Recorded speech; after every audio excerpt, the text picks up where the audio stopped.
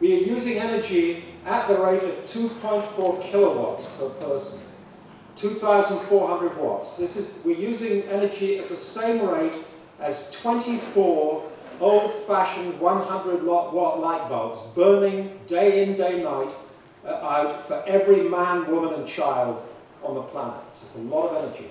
According to the International Energy Agency in Paris, world energy use is expected to grow 50% by 2030.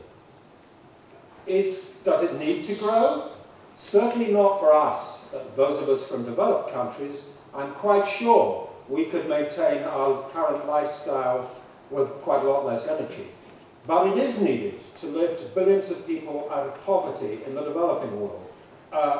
80% of our energy is generated by burning fossil fuels, oil, coal, gas. I'll tell you where the other 20% comes from later.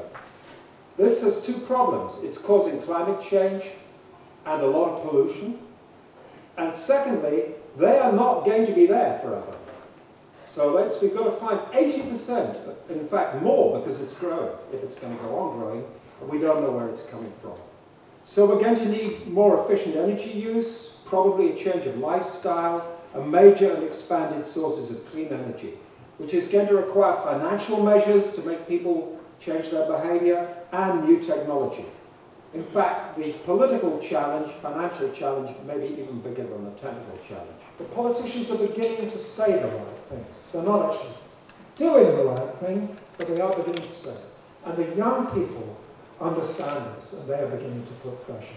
So you have to have two ideas in your mind. It's almost impossible, but we cannot fail. So you've got to be optimistic, and you've got to keep working on it.